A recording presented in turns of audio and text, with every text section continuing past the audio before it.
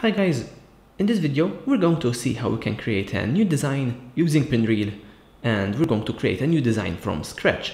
So to do this, go to the template section of the app in here, and as you can see we are in the main screen in here, and we simply need to tap on new design right over here. Now in here it prompts us to select a video size. We can select a square, a story, HD, full HD, or even Twitter, or even you can select a custom size. So simply tap on custom size and you can give it your own pixel size in here, just like that, and then press OK. In this case I'm going to use a square version here, which would be ideal for things like Instagram or Facebook posts, etc. So tap on next, and as you can see it has created a canvas for us that is a square like that. Now what we can do is we can start by tapping above to edit the background. So if we tap the screen here, we can edit the background.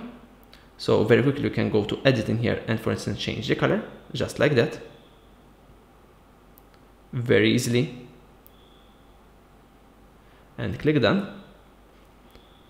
And then we can also start adding our own elements. So if we tap on plus right over here, we can add any of these elements, and so we can add titles, images, shapes, transitions, logos, and backgrounds to basically create our own video in here, animated video.